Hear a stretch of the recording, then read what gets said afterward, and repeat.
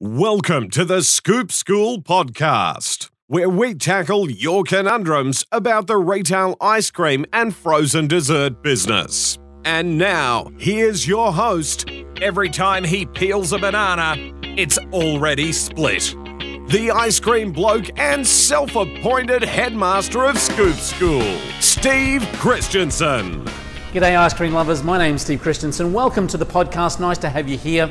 Whether you are listening on iTunes or watching on YouTube, nice to have you here. If you'd like to get more access to all of our videos, the video side of things, you can go to icecream.video and all of our video banks are there, so enjoy that. I do want to thank a new sponsor for the podcast this week, which is Weber Flavors, W-E-B-E-R.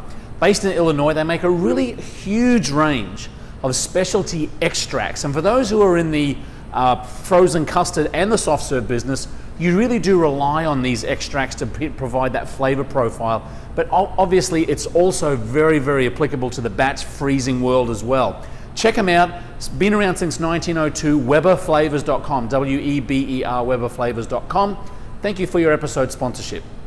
I want to talk in this particular episode about giving people a chance to shine. Now, we're filming this and airing this at the end of the summer season 2017, and you've more than likely had college kids go back to school, and you may be struggling a little bit with the warmer weather. It's still pretty busy, and you're losing some of the stars going back to college, and you're left with your regular 16, 17, 18-year-old employees.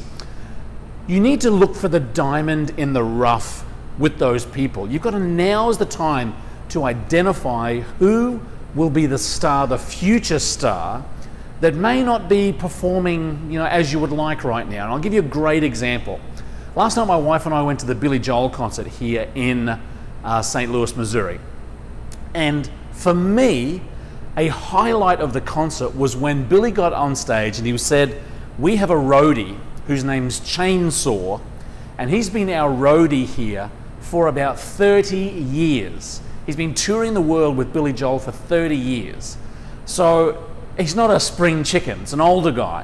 And anyway, Billy said, "I'm going to invite him on stage to do a song. If you don't like it, you can boo him off, but here he is, Chainsaw."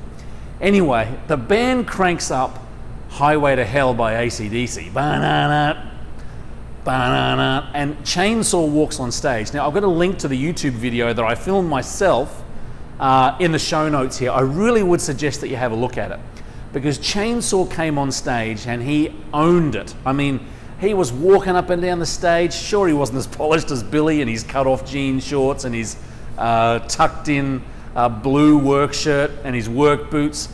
But I tell you what, the crowd went absolutely nuts. And I YouTubed Chainsaw and Billy Joel's roadie, and come to find out that he's performed that song all over the world. Now, hats off to Billy Joel, and I would love to have been there for the conversation where Chainsaw says to Billy, "Hey, I can sing, and the first time that Billy says, "Well, get on stage and have a go." And it's those kind of experiences that give people the opportunity to shine. And if you can look at that video and watch Chainsaw's face as he basically roams the stage in front of probably about 30,000 people at Busch Stadium in St. Louis last night, you would think that man is having his time to shine. Well, the same principle applies for you and your business. So you might have a group of teenagers, a group of young adults that you've got, and they're basically the counter workers and so forth.